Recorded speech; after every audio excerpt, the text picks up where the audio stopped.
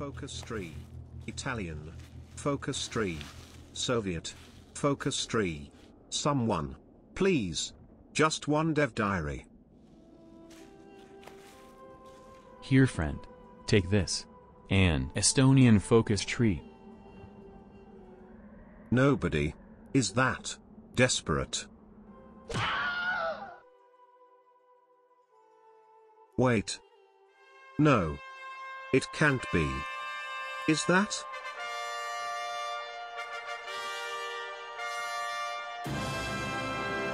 Oh, it is. Yes, hello, and welcome everyone to the Soviet Union Dev Diary. This has been long awaited by so many people, myself included, so I'm happy that we're going to be going over it, looking what's inside, talking about some of the stuff, and giving our overall opinion. But briefly, just before I begin, I want to say thank you to everybody who has subscribed thus far. I've just started teetering around the 8k mark, which is a real achievement. I never thought I'd get this far. So thank you to everyone, and to those of you who haven't subscribed yet, please consider doing so. It gives me great enthusiasm and encouragement to continue making these videos. So if you do enjoy them, feel free to like and feel free to subscribe. Right, let's begin. So this mammoth dev diary begins by talking about how all of the content you see in this dev diary is free. It's all because the original Soviet focus tree was part of the base game, so this is going to be free as well. So you don't need any DLC for this part, which is jolly good. Although they do say there are minor branches that may require some minor DLCs, but for the most part, all free. We of course get to see the new information screen when you get to pick your country, and we can see that Stalin has had his name changed to Yosef, where previously it was the anglicised Joseph. This changing of names is probably going to be a recurring theme throughout this dev diary and the future of the Soviet Union, which is more in key with how other countries have been dealt with, so bye bye Papa Joe. We can also see some of the focuses you can go for during this campaign regarding Trotsky, Stalin and the overall Communist Bureau. And so from there the game begins, with 1936 Russia looking like this. Joseph Stalin now has a starting trait which gives him minor buffs and debuffs. I think the improved relations opinion's kind of funny. I think that's in there as a little joke, but I think it's cool all the same. As well as the fact that war support has down below 50% now, so rushing to get your war economy up in 36 is not a valid strategy. You may also see that there are now 6 starting national spirits, which I think that has to be the most out of any country at the start of the game. Some of them okay, some of them bad, but I'm sure we'll get into it as we go along. 2 of those national spirits you will of course recognise are Home of the Revolution with its can create factions and ideology drift defence, if for some reason the Comintern is destroyed and you need to whip it back up into shape again, and the Trotskyist plot, which is always looming, perhaps somewhere in Mexico, but you never really know these days. In addition to your 1936 start, you also begin with a political advisor. Now you start with a head of the NKVD, which as things progress and certain purges take place, can be replaced and replaced again. Your starting head of the NKVD Yagoda isn't particularly good, but the 2 to follow give decent enough upgrades, although the stability hit is not nice. Although I don't think Berry is very nice, to be honest either.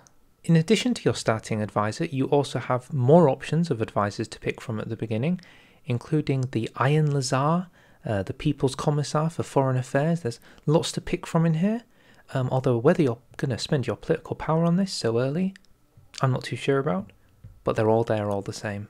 And with changes into generals, there have been more generals added to the start of the game in 36, with 5 marshals. The dev diary brings note to one particular general, being Vitaly Primokov, who is a cavalry division leader. What you can note about him is that he does have a trait available to get, and the legendary hat general icon is now accessible from the general selection screen, seen just underneath the number 3. Right, and so with the 1936 start covered, you've seen the generals, the advisors and the spirits, you can now get to see the focus tree. And might I say, it's very wide. I think they're going more so for there's a lot of bases you have to cover with this focus tree, but they don't go down too far. So it's going to heavily rely on choosing the paths you want to go down, because you're not going to be able to do all of them before Germany comes for you.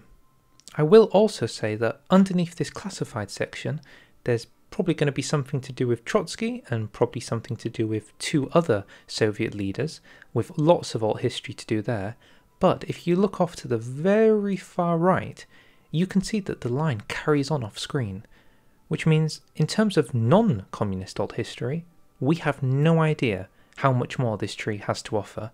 So for the preservation of viewer sanity, and my sanity included, this dev diary can be broken down with its focus tree into very individual smaller branches. We can do the same by starting with the industrial branch. So a quick overview of the industrial branch seems pretty traditional Hoi 4 to be honest, with its heavy industry, its infrastructure efforts, there's the rail networks, and some focuses to do with resources. It all seems pretty traditional Hoi 4, so looking at what those individual focuses do is what's really interesting.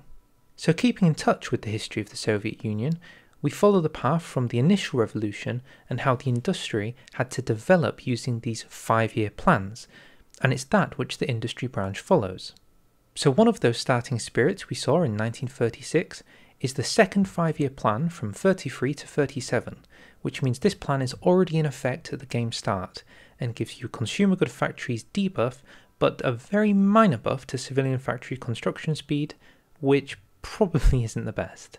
What you're working towards is your third 5-year plan between 38 and 42, which will be far better than the one you previously had, giving you better buffs, better construction speed buffs, and research speed buffs. So in total, the key way this branch works is working towards the third 5-year plan and then taking the focuses as you go down to get better buffs for it to ensure that you can have the strongest economy base for building up your industry. This does, however, come with a small problem. Germany. Because all problems come from Germany. The focuses you can see here that are primarily to do with improving that third 5-year plan can become locked out of entirely when you're at war with a major, which effectively means that you're screwed if you don't take these early enough before Germany invades you, as they are likely to do. So prioritising your industry at some point is pretty important to do.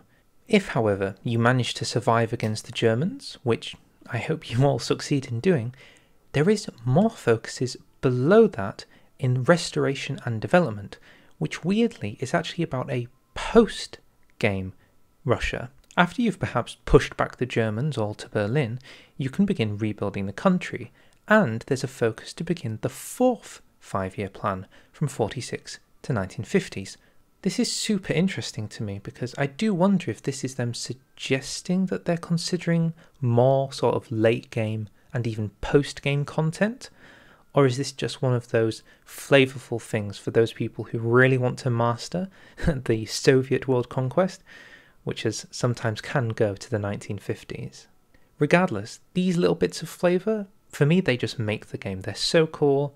It gives you something to strive for and work for even after you've finished what is traditionally World War II. It gets better though because you can form the Comcon, the COMECON. What this does is it allows you to start building up inside subjects and puppets and territories that you've gained from the war of World War II. In many ways, I compare this to how the Marshall Plan could work in terms of building up your allies for a potential Cold War, and it really does make me think. I hope they go back to America and give America the same thing, the Marshall Plan, so that they can build up their friends in Europe too. But anyway, as we see here, every Soviet subject gets an absolutely strong hold over them by the Soviets. Your master ideology drift goes up, you can't get freedom by trade, your subject manpower requirement is just gone so they can build up an army. It's completely shifting like how a puppet works. It kind of makes me think it's almost like a unique form of puppet as a spirit. Yeah, it's an interesting one, but I do think it's really cool. And here we can see an image of the Comcon building up inside some of its puppets. We've got Czechoslovakia and Bulgaria, lots of Eastern Europe, and by using civilian factories you can get construction speed and consumer good reduction to build them up even stronger. The right side of the tree is dedicated to specialists and how they improve your research and other smaller buffs. The key point is you've got a mutually exclusive decision between using the national Russian specialists or getting foreign experts to come in and provide you with help. Since national designers have been weakened, the national specialists focus will give them some basic buffs to make sure they're up to speed with the rest of other countries. While on the other hand, we have the Gosprojekt. Listen, I'm sorry, I can't say that word. Shoot me in the street, but I'm sorry. Anyway, the foreign-owned companies with foreign experts can come in and help with the Russian construction. It's important to note that going with the foreign experts does give buffs to construction, but not to research. They're not going to give you their secrets, they're just here to help. And the final part of the industry branch. Yep, this is just the industry branch. This is a monumental dev diary. It's talking about the USSR Academy of Sciences, which is effectively your research slot. What's far more interesting though is in addition to that research slot, you also get a 1% research speed. Now, I know that's not a lot. However, once you do this, you get decisions to build up that research speed by integrating more Academy of Sciences into territories, puppets, and other areas that you own. As we can see here, there's just a giant list of places you can build Academy of Sciences, each one giving you another research speed, which stacks up more and more. If I was to give one criticism though, judging by how many there are, and how expensive it is at 50 pp, I'm not sure if people can dedicate this much to it. I mean, how many years do you have before the Germans invade? I don't think people can afford to spend like 800 political power on Academy of Sciences. This feels like perhaps something you do later game, or maybe invest in a couple, but for a small research speed buff, I'm just wondering how many of these you can actually afford to get. So next, we move on to the Airforce branch, which in total is pretty modest. It doesn't try to expel itself into something ridiculous. It's nice and it has some interesting flavour. The dev diary begins by talking about how one of those 6 beginning national spirits is the Soviet Air Force, which, in no simple words, is completely awful. It's just terrible. People are dying, people are getting in accidents, there's no ability to do anything. It's terrible. So a large part of this focus tree branch is about fixing that national spirit, so it isn't as painful as it currently is, and allowing you to muster some kind of air force. What really is cool though is the small branch to the right, which allows you to work towards getting some women-piloted plane aviation regiments. Specifically, they mention the one formed by Marina Raskova, which they all have aces for, they all have portraits for. It's very well done, and it's a nice little bit of flavour. Right, so thank goodness that was a short one, so we can quickly move into talking about the next one, the Navy branch. The Navy branch is, at the beginning, split down 4 key points, the different naval bases in the different seas you control. The Baltics, the Black Sea, the Arctic, and the Far East.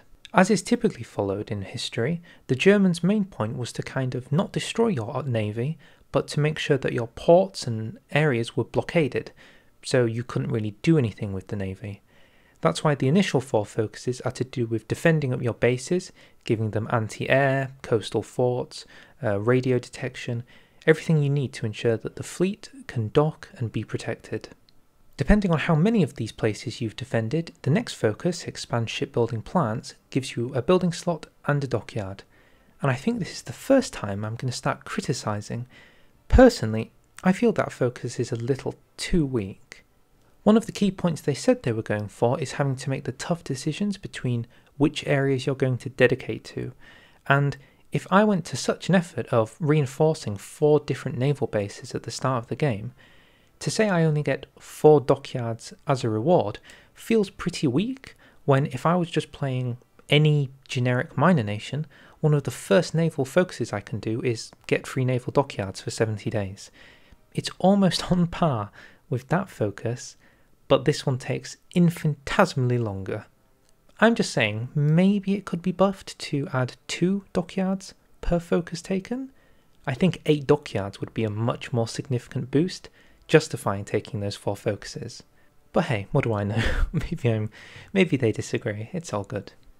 So to the right side of that is also the bit of the PC of the USSR Navy, which is effectively about building up the ships instead of the dockyards. So moving on, a couple of those focuses are talked about in detail. Long-range raiders will give you the cruiser submarines tech, and it adds a couple of K-class submarines to the production line. So they'll already be started to be completed build. There's equally an additional one that allows you to get a carrier straight into the production line. This one is a little bit more necessary because carriers can take forever to build, so having one just immediately stuck onto your production line ready to be completed is pretty good all round. Right, with Navy branch done, that moves us on to the next branch. It's military branch. So the military branch is divided into two key sections. The one on the left they say is focused on defence, but it's also got some special projects in there, some interesting things to build. And on the right, it's about the army and the buffs for the individual soldiers you build. So starting at the far left, we have the military industry, which is of course building the military factories and production bonuses, but also you get some interesting tank templates. With this, of course, we get to have another look at the tank designer that they showed off. Of course, noting that there is still a question mark in the top right. I don't know what that's for. I don't think they've talked about it properly yet either. More mysteries beyond the horizon. In addition, we also see the development of Tankograd, which was something they did leak prior that was going to be added to the game, which effectively means that the more things you build in the Far East and the Urals, specifically free military factories, you get an additional military factory built there. You know the deal. You buy free, you get one free. I said you buy free, you get one free. At the bottom of this section, we see the merged tanks and material plants focus. This is a focus that's actually reoccurred in the Airforce and the Navy branch as well. And this is because it's a reoccurring concept that was found across multiple different sections of the Soviet Union's industry. When you take these focuses, you're actually unlocking a set of decisions to start merging different branches and divisions of your research and industry to form better ones. In doing so, they show off quite the list of plant reorganizations you can do, and again, this is very peculiar. So they all cost 50 political power to get some buffs, some good, some okay, and there's so many of them. I mean, look at how many there are. There could be more for all I know, and they're all named rather obscure things, let's say. I look forward to the meta being, make sure you've done merge plant number 150 and 172, and then somebody does plant number 174, and gets banned. The joys of Hoi 4 competitive multiplayer continue to elude us all. In addition, they do briefly show some of the designers you can get with their fantastic looking art to match. Here I'm noting, of course, that all of them do appear to be available without any restrictions. So I'm wondering if they're all just free to take whenever you want them. Maybe. So continuing with the defence and army branch, the next part of the defence branch is about the fortresses and the defensive lines you build up to hold back the Germans. The key choice you can choose between is a defensive line on the board with Poland, known as the Stalin line, or if for some reason you own Eastern Poland, which I don't know what deadly deals you've done to do that, you can form the Molotov line. Further down we have the Leningrad Polytechnical Institute. In addition, there is also the Road of Life focus, which is the road that was used across the frozen water lakes to get into the Leningrad during its siege, and this will give you a spirit of some kind that gives you bonuses towards winter attrition and supply. This will be unlocked, of course, once the Soviets are attacked and they're pushing in on key vital cities. And last not but least for the defence branch, we have the Soviet Atomic Bomb Project, which is as straightforward as it seems. The Soviets want to build an atomic bomb. For me, this is one of the most fantastic focuses going because it culminates in so many good ideas they've built up so far. So in order to take it, you need to have built 7 academies of science, which were the research academies we were talking about earlier, 50 pp each. You build them in different territories. If you have 7 of them, you can begin operations and bonuses towards researching nuclear technology. And it's the operation which is really interesting. With it, you gain a Soviet atomic bomb project, giving you an extra operative slot and a mission to infiltrate probably the USA and steal their secrets to get another nuclear technology research bonus. I'm so happy that stuff from La Resistance hasn't just been completely forgotten about, and there is making a reoccurrence in this DLC, because the Soviets and spying is like, it's a hand-in-hand formula. So thank goodness it does show some aspects here. Yeah, I think it's really cool. I'm a big fan. So flavourful. And on to the right side, which is going to follow through with your typical upgrading the Red Army to be the best army, and not just a red debuff army. So the initial national spirit you get for the Red Army is its politicised military, which basically means that doctrine costs are not particularly good, and overall the soldiers are not the best, but they are fervently dedicated to their communist cause. One of the initial decisions you have to choose between when reforming the Red Army is whether you want to have a single, cohesive, professional, constrained army, or you want the ragtag bunch of lads, and you're going to get some Cossacks into your army. If you choose to go with the Cossacks and restore the Cossack units, the Red Army gets a bonus towards cavalry bonuses, which is pretty good all round, cavalry attack, cavalry speed, not a massive, but decent, as well as getting Lev Dovator, probably said wrong, but he's a great general that you can add to your list, and he gives you 4 cavalry divisions and an infantry division for free. On the flip side, Cohesion First gives you some better organisation and more training time, because a good army takes time. Moving on, we have the Rehabilitated Military, which has had some changes since its previous iteration. Now it's got a heavy focus on organisation and recovery rate, and you're going to have to wait a bit until you've dealt with Stalin before you can actually begin working on your army. They're going to stay weak for a bit. So we can see this here with the actual Spirit military organisation. Once it's taken, you're in it for the long haul, with experience just shot down, organisation shot down. It's all terrible, and there's nothing you can do to fix it until you take the next focus down. So similarly, on the right side of the tree we have Desperate Measures, which is about the oncoming onslaught of Germany, and how you pretty much weren't prepared and have to funnel as much pain and energy to mobilise the men to fight them back. This gives you a year-long national spirit, where you have to quickly mobilise and get to work. It also unlocks lots of decisions that involve raising worker militias and labour forces to fight them back. So I think this is similar to the Silver Legion of America, when you're in a civil war, where you can just spawn some units to rush to the front lines. Once you've completed that 1 year struggle and you've held out against the Germans to the last man, you can now learn from your failures and get the lessons of war, which is really about getting the good buffs and the rather famous Decision Order 227, or No Step Back, which is the namesake of the DLC. There is also a rather odd focus in the form of penal battalions, in which, if you really are struggling, you can force the convicts and prisoners, many of which I'm assuming came from the Purge, and just stick them in a battalion and send them off to fight. And they even have their own unique battalion icons with the ball on chain. We've had bicycles, we've had camels, and now we're just sending prisoners. I really wonder what the ultimate World War II combat force looks like. Right, sorry, so moving on, we've also got Organisation of the Partisans, which gives you an operative slot. So, as I was saying earlier, thank you, Paradox, we've got that La Resistance has so much utility beyond just that DLC, and the Soviets are feeling the brunt of it. More operatives, more spying. The key point with this operative, of course, is to make sure that the resistance is down, so that if you are pushing back into Germany, they aren't revolting against you. Okay, next branch. Big branch, probably what a lot of people have been waiting for. It's the political branch. So, skipping over Stalin, they begin by talking about the internal affairs and how you've got to sort out the issues within Russia to begin. The key point of the addressing internal affairs is about how propaganda plays a key point in ensuring that the Soviet people are on your side for the wars to come. The key mechanic they're bringing into this is propaganda campaign systems. These, as is with most things, they work around decisions, but they look fantastic by using actual Soviet posters as the buffs you're going to get for your country. So, in explanation, with the Agit prop, which is the first focus you take, you unlock one place to stick a poster. The more focuses you take and the more you progress, the more poster slots you unlock and the more campaigns you can do.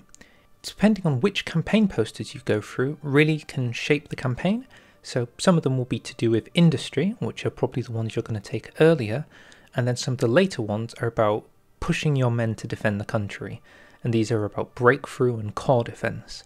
So managing your campaign and your propaganda is also going to help with the buffs for fighting against the Germans. There's going to be lots to manage. Also, for those who remember, positive heroism and collectivist propaganda are still here, and they are still mutually exclusive, which was kind of one of the only big choices you had playing as the Soviets previously. Depending on which one you choose will give you an extra poster slot for that previous propaganda campaign, but the path you take will choose different posters and different campaigns that you're going to get. Right, are you still with us? Only 2 more branches to go. You can stay with us. Let's do this. The foreign politics branch, which was previously the paths to war, has been expanded rather considerably. So on the far left we have the Eastern Development sub-branch, which is about making sure your minor allies, we're talking Tannu, is ready to become the next global superpower. I'm hoping that it gives Tannu nukes, it gives Tannu 50 minerals, but assuming that isn't what it does, it's going to give you the focus to annex Tannu. I'm sorry, it had to be done. Next up we have the policy of collective security versus the policy of individual security, one focusing on fearing Germany and one more so working with Germany. Kind of. The left branch working towards a defensive pact with France, and the right pact working towards a defensive pact with Germany, each one at the very bottom giving war goal focuses against major fascist or democratic nations. The Dev Diary brings note to mention though that with Seek a Defensive Pact with the Allies, you're specifically focusing on France to propose a Union of Mutual Assistance, which is a non-aggression pact and a guarantee. The really interesting point of flavour that comes with collective security is that France is a little bit of a diva, and if you ask them if they want the defensive pact, they say, ho ho ho, hold on here, what about Poland? And they come back with a counterclaim asking if you'd be willing to invite Poland into this triage, this trinity between the Soviets, the French and the Polish. You can choose to accept or deny, and the French will have to deal with your consequences and make their decision. The middle focus branches for foreign policy are to do with the Baltics and the Middle East, which were previously also in it with the Far East diplomacy, I think. They're pretty much the same, but as is with a common reoccurrence with all of these, things have gone from just standard war goals into decisions allowing you to go to war. In addition, we can note a cheeky Scandinavian world conquest in the bottom left, if you're so inclined. On the right, we have the traditional claims on Poland, claims on Bessarabia, and on the bottom right, I think there's something there to do with taking control over the entire Balkans. I wonder if one of them is to do with puppeting and one of them is to do with just annexing or inviting them to your faction. I'll be interested to see how that works. It's good to note that some of these focuses are only 35 days, so your plan to spread communism all over isn't so dramatic as it used to be. In addition, Middle East diplomacy also starts to influence Saudi Arabia.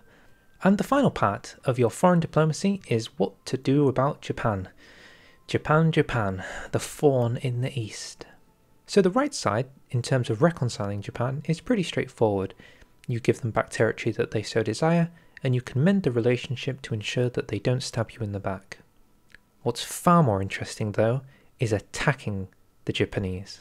In this, you get to now pick which China you want to support in their war against the Japanese, whether that be the PRC, People's Republic, the Kuomintang with Chiang Kai-shek, or you can go for Xinjiang. Xinjiang is the horse you're going to back, and that one has quite the bit of flavour attached to it.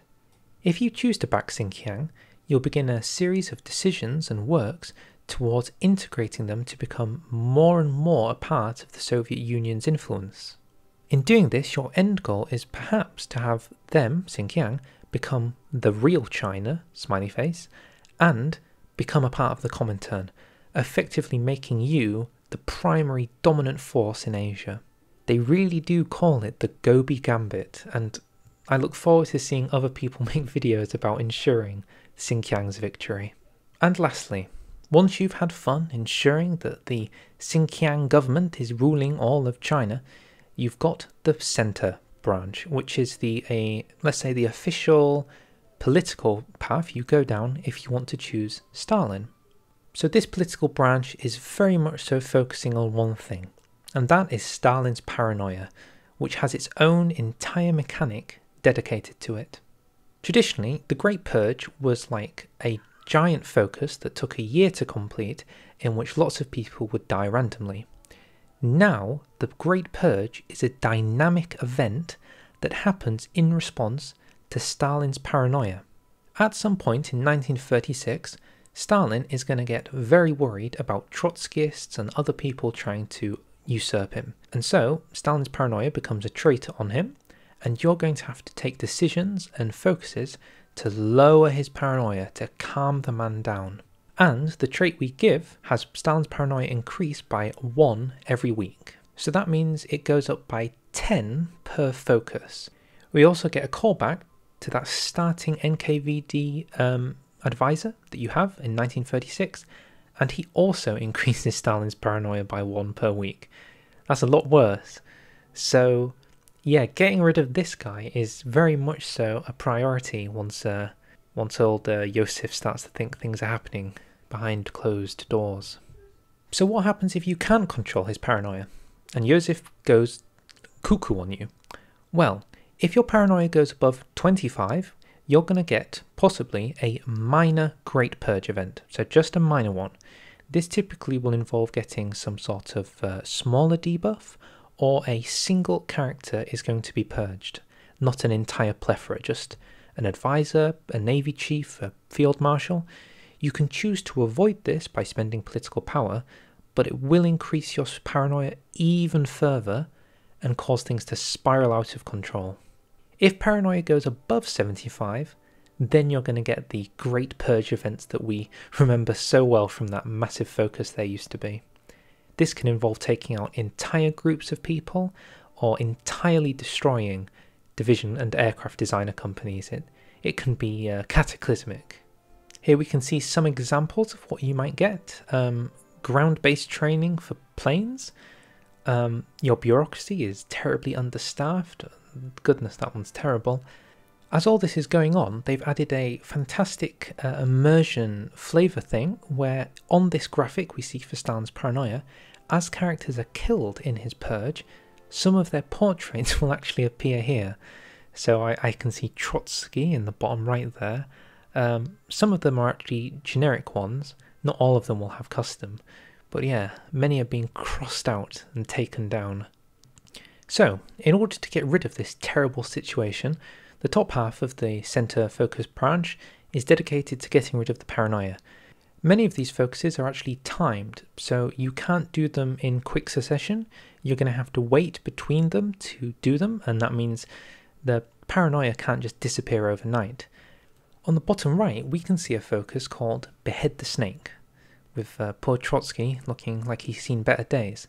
What this does is it opens up 2 operations to kill Trotsky in Mexico. Both of them are historical. The bottom one is Raid Trotsky's villa, which was the initial one that happened, which failed. And then the top one is the subtle assassination with an ice pick. That's the second one, and that one succeeded. And now, for the final part of the Dev Diary, Stalin's cult of personality. Once Yosef has kicked the ghosts from behind him out, and he's got his head on the right track, he'll start to build up the official cult of personality that Stalinism has as we know it. Each of these focuses will give you a variety of buffs that go directly onto the portrait character of Joseph Stalin, and these buffs are like very strong. Justify war goal time, political power gain. One of them gives you like a specialised tank design, weekly war support going up by 0.20%. I mean, all of this stuff is just so powerful, and it is the foundation for your world conquest. And then once all is said and done, the final focuses are taken, the final wars have been won, and all is complete and the vision of the communists have won, you can get the father of nations, the faithful servant of Lenin, and the architect of communism. My man is buffed out to the extreme, and it is with that glorious victory that the Dev Diary ends. So thank you very much for watching. There was so much to take in there. God knows how long this video is going to be. But there's so much in there, isn't there? And that's only half of it. We've got the alternative communist paths, and we've got the democratic, the fash, all the rest of it to come. And that might be next week. So, if you want to see it next week, and you want to see it here, this is the place to subscribe. And of course, thank you very much for watching. Tell me what you think about this. I mean, I think it's fantastic. I think this is possibly the best major focus tree they've done so far, assuming it all comes to fruition. Very complex in parts. definitely something that has to be played to be rated, but it looks to be the best so far, yeah. Alright, and on that, I'll say adios, adios, adios. What are you still doing here? The video's over. It was already long enough. Go on, chew, chew. Bye.